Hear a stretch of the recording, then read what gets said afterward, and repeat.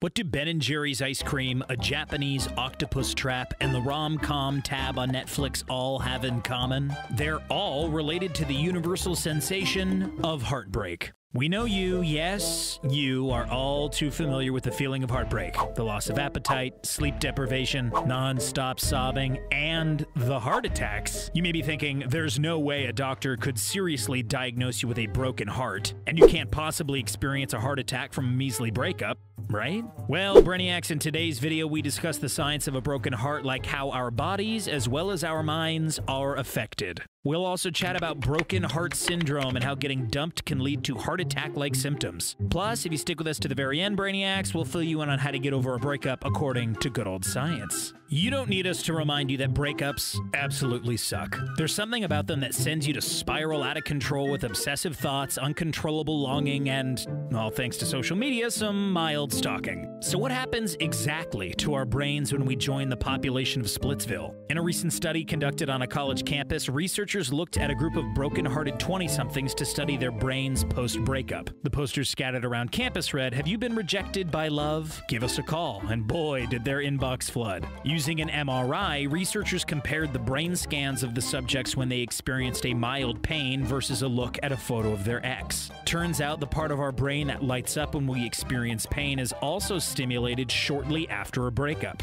This may explain why we feel real physiological effects after getting dumped. Just think about the language we use when we talk about how we feel after a breakup. My heart has been ripped out, or I've been slapped in the face. Researchers also found that the reward system of the brain lights up like a Christmas tree when the subjects looked at these photos. Interestingly, this is also the same part of the brain that's linked to addiction. This suggests that we feel the sensations of pain because our brain registers that this person who once brought us joy has decided to no longer send us a feel-good good morning text message. Other studies also show that our cortisol levels, our body's built-in alarm system, begins to race when people are separated from their loved ones. But what really interests the fancy folks in white coats these days is Takotsubo cardiomyopathy, or broken heart syndrome. The name comes from a Japanese octopus trap and how the heart of an intensely broken-hearted person resembles this fishing tool. On top of a deformed heart, broken heart syndrome patients also experience heart attack-like symptoms, only none of their arteries are blocked. Every year, 6,000 cases of broken heart syndrome occur in the United States, with 90% of patients being women over the age of 50. So it's clear our bodies react in very real ways after couples split up, but what does science have to say about how we get over a breakup?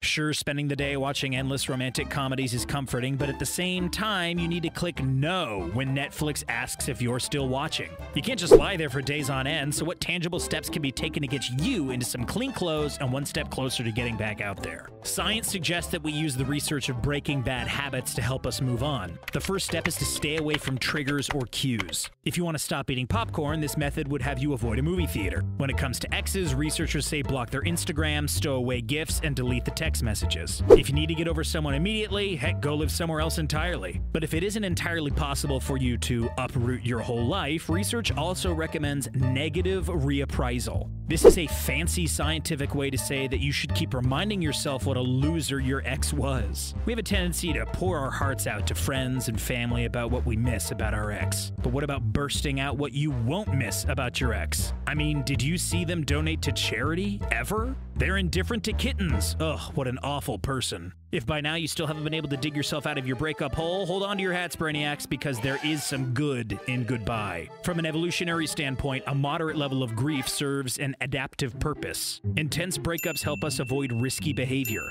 recalibrates our personal values, and allows us to seek out better future relationships. After the grieving process, you can expect to feel stronger, more independent, and happier for connecting with friends, family, and others you may have lost contact with while you were preoccupied with your last relationship. Brainiacs, with the new year just around the corner, it's time to make a clean break from your ex. So do it. Delete those text messages, erase the phone number, archive the Instagram posts, or better yet, just bury the phone in the ground. And while we know that science alone can't mend your broken heart, we've got plenty of material to distract you from your loser ex. If you like this video, don't forget to give us a thumbs up and smash that subscribe button. We're here for you and your science-related questions, even if your ex isn't.